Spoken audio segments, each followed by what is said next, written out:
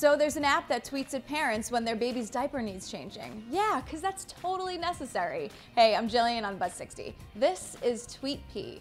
Huggies Brazil thinks parents need a little help detecting when their young one needs a new diaper, so they created a sensor that detects wetness and then sends a tweet to the parents. The app, not available in the US yet, tweets based on the level of humidity in the diaper and sends messages like "time to change" and "just a few drops." It even sends an "all okay here" alert.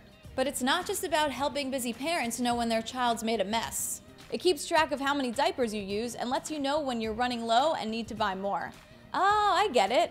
The more it tells you to change the diaper, the more Huggies you buy. Slick. But really, the bottom line is that Huggies Brazil has developed an app that will live tweet your baby's diaper happenings. And you thought 100 baby photos a day on Facebook was bad. But 60, now you know, pass it on.